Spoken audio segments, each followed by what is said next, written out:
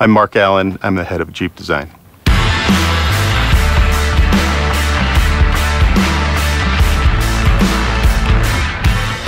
Big day for us to complete Rubicon Trail with the Trailhawk.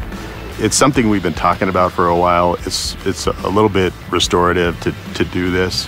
The Trailhawk itself is inspired by, it's the ultimate off-road expression of the new Jeep Cherokee.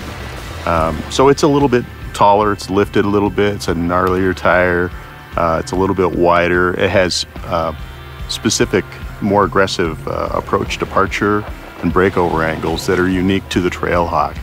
We've also added these heavy-duty rock rails to it to get it through this trail. But that package is really meant to be really the soul of the new Jeep Cherokee. These are not typical things you get on this class of vehicle, this level of equipment. But it's important to us to add this in. The Rubicon Trail is brutal. It's non-stop. You do it pretty much all in first gear.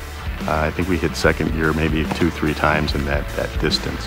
This vehicle has really impressed us to get through this. It's not just competent or capable, it's gone above and beyond our expectations.